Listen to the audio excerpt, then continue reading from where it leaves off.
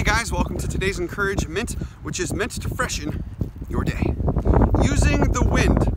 I'm referring to storms in our life. You know, I've never been in a storm that doesn't have a lot of wind in it. You go outside, you get pushed around, or you could be like a sailboat and you could put up a sail and let the wind actually propel you to your destination. So for instance, if you're having troubles at work, a relationship, troubles with money, whatever it is, we could either let this storm that we're in push us around and just kind of knock us on our back, knock us off the step that we're at in life, or we could use it to get a push forward so that we can make it to our next destination. So I want to encourage you, use the wind to your favor. Have a good day.